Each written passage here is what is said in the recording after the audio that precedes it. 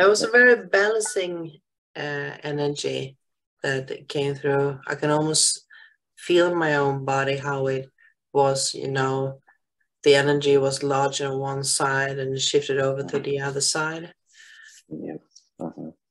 Yeah, it made my spine kind of extend out and kind of straighten me up. Yeah, I felt that too, like it was Mm-hmm. pulling something up, something to do with what we were talking about. So, yeah,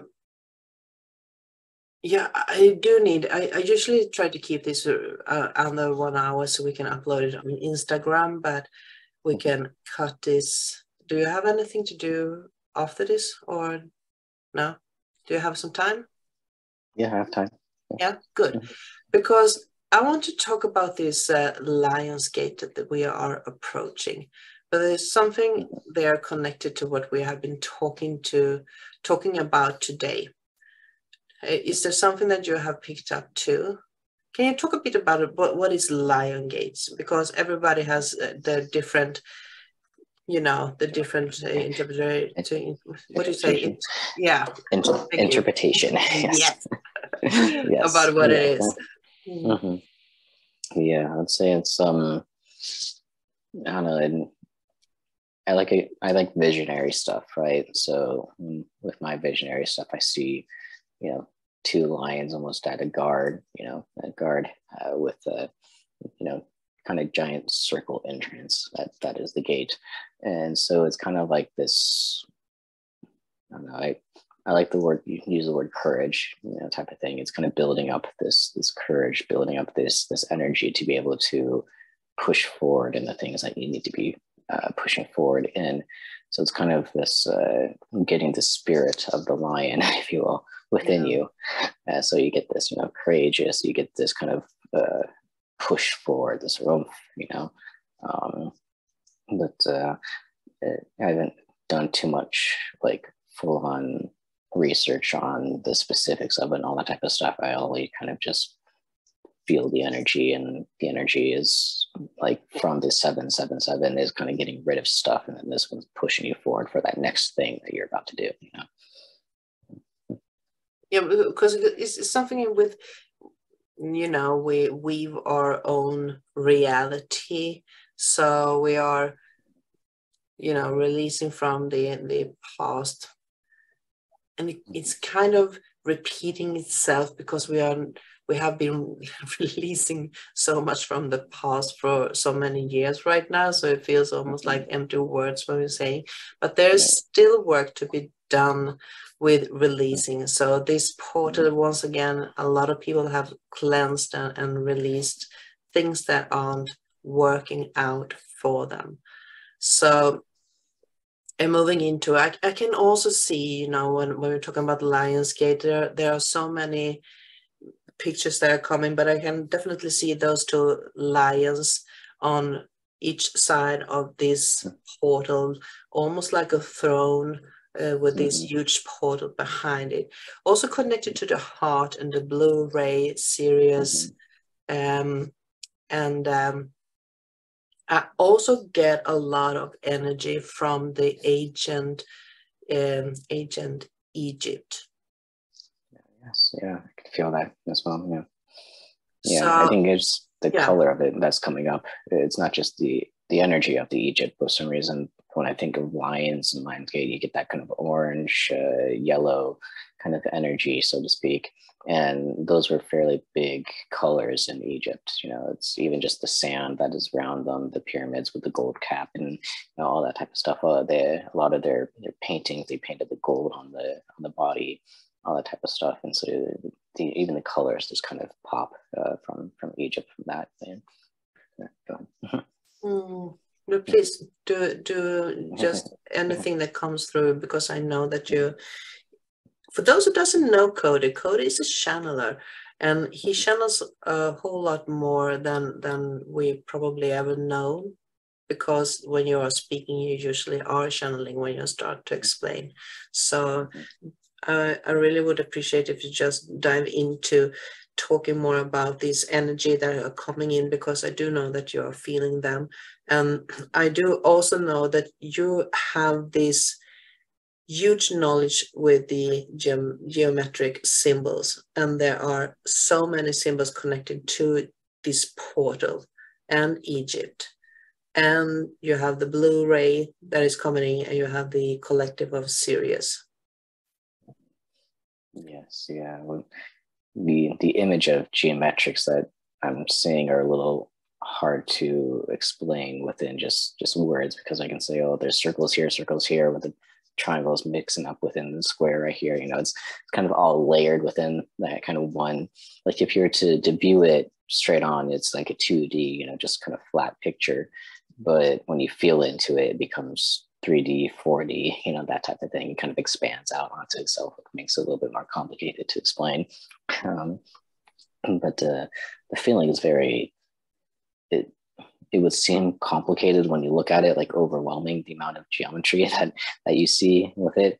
But it feels very comforting, you know, because, you know, you do have the spheres on either side, and that's kind of connected almost like the flower of life type of thing, where there's tons of spheres, but it's the expanded flower of life where it's the fruit of life.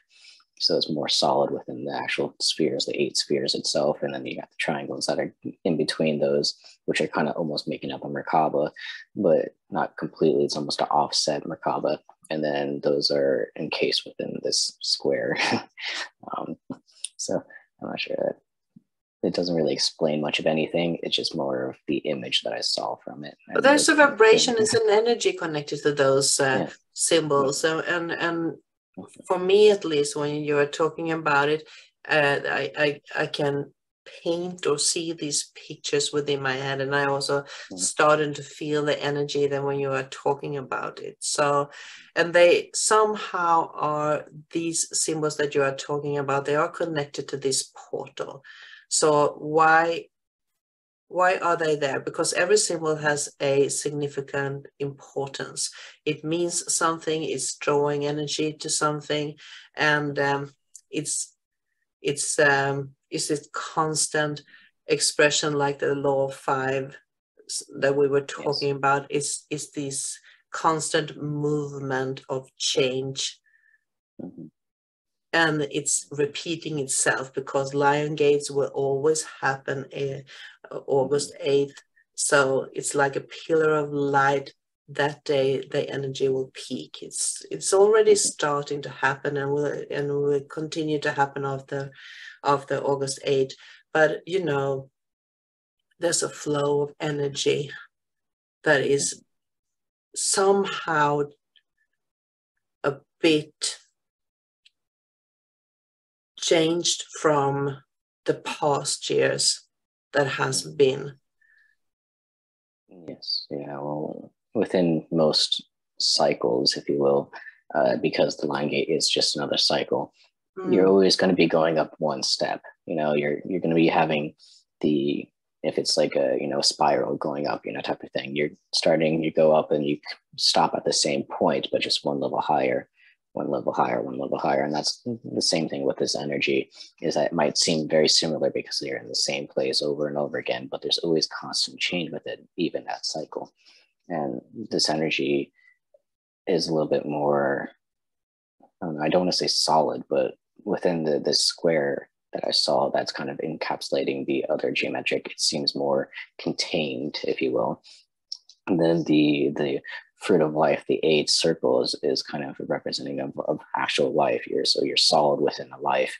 And then the Merkaba kind of offset is not a full Merkaba. It's almost like the offset Merkaba is trying to readjust your actual Merkaba, you know, so it's like trying to balance that out.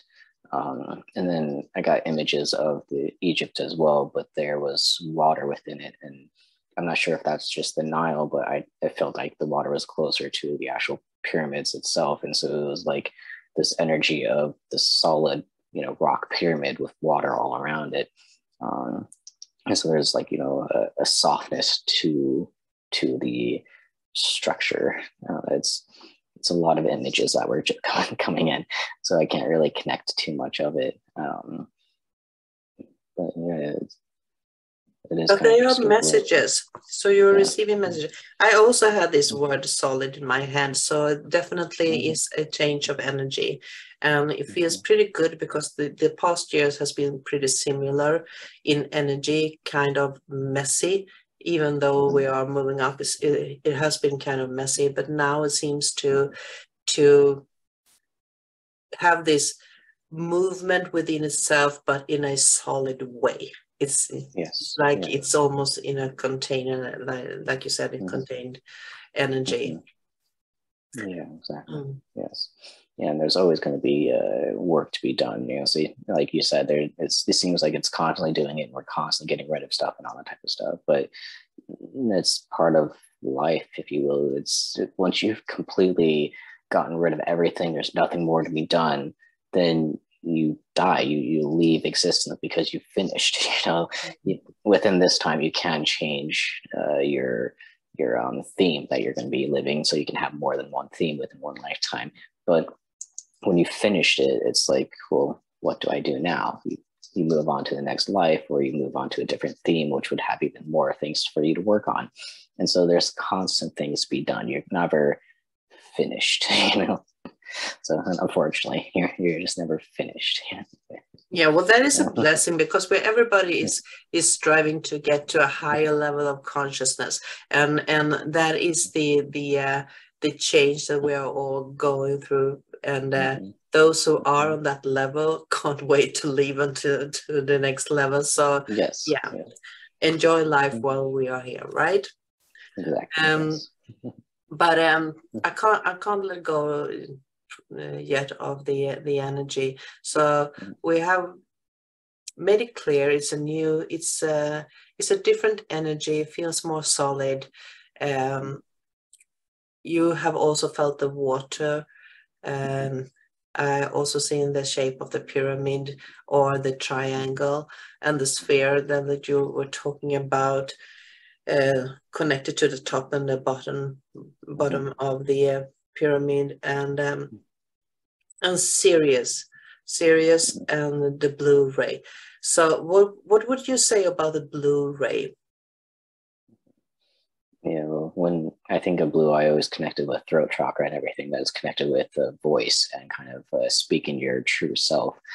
So it does kind of come back to truth. And Sirius was a pretty um, advocate, but there's a lot of truth that comes through with the blue ray, basically.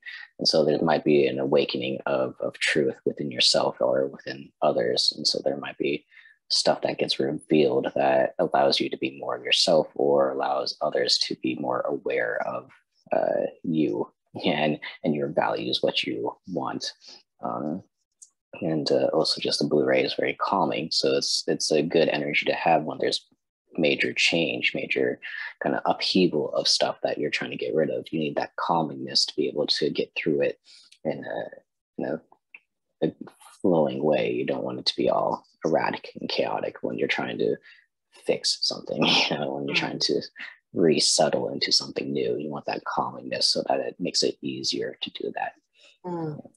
I am gonna go back to what you said, that we are, the energy of, what did you exactly say? Well, the thing is that I have sensed that, as I said, it has been pretty similar energy for the past years. And to me, it's like stairs between two levels, two floors. So you are taking one year is one step on the ladder or the stair up to the next level or the floor. And now we are actually landing on that floor or that level within this particular portal or Lionsgate, and the awareness of your inner power, your awareness of who you are as a human being is somehow amplified during this time. And I have also sensed the word reveal. And I do think that is more like there will land a consciousness of who you your power, your superpower, which your superpower as a human being. Yes, yeah, the immensity of how much you have to control, or not really control. Control is not the exact word, but it's how much you can affect your reality, how much you can be involved with it. You're not just a passenger on a, kind of just laying back. You are involved with your life, and therefore this is kind of empowering you to be more involved and to know that you do have the power to, to do the things that you actually want to do. It's to become more of who you are.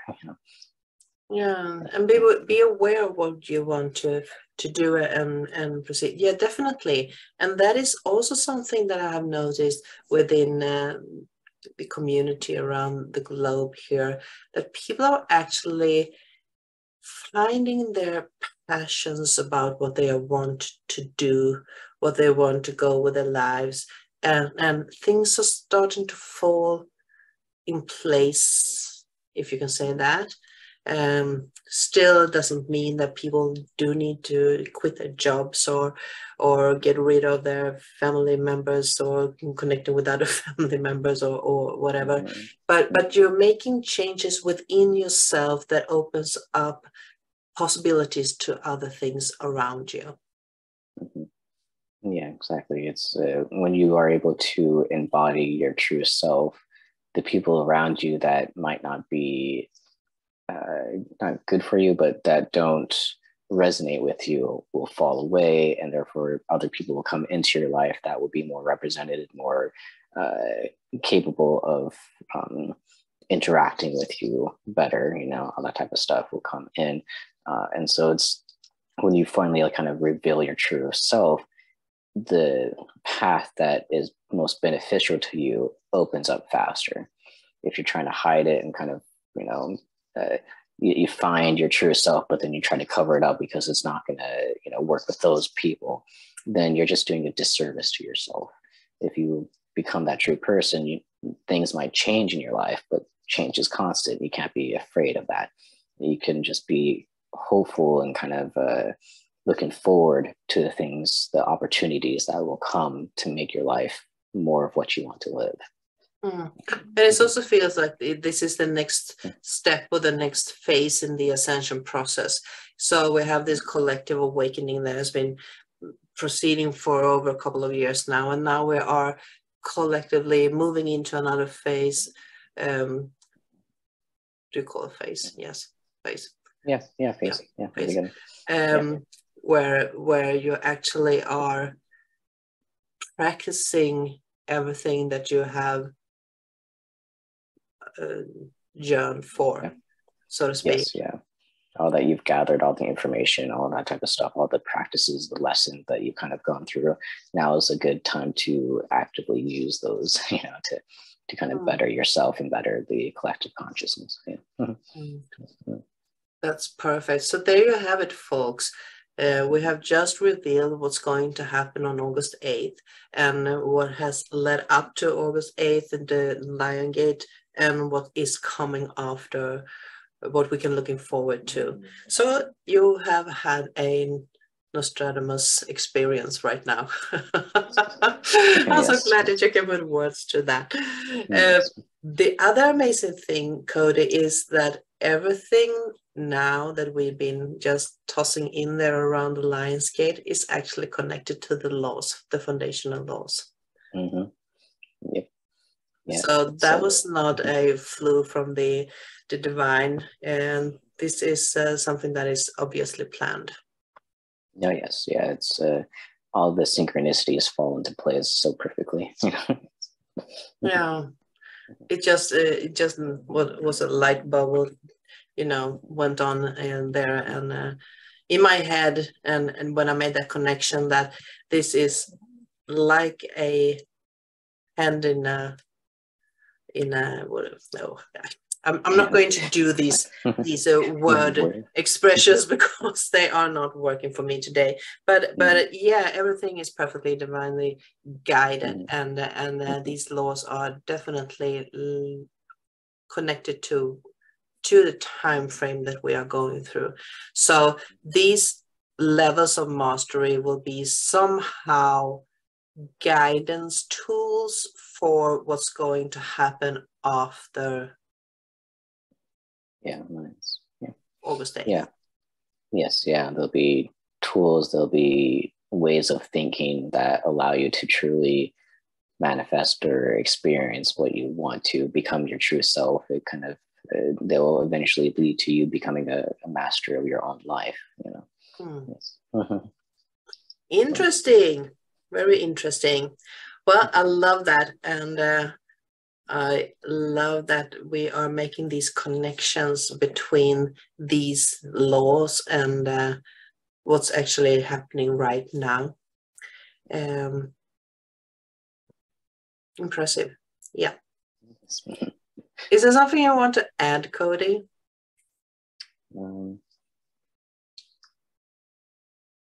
There's nothing that's popping up. I guess it's ready to close. Or the only thing I just say is, flow with love. Always, flow with love. And well, do I have anything profound to say?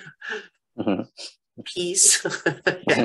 Peace, love, and understanding. Yeah. Yes, sir. Navigate safely through universe's corner or pillars of lights.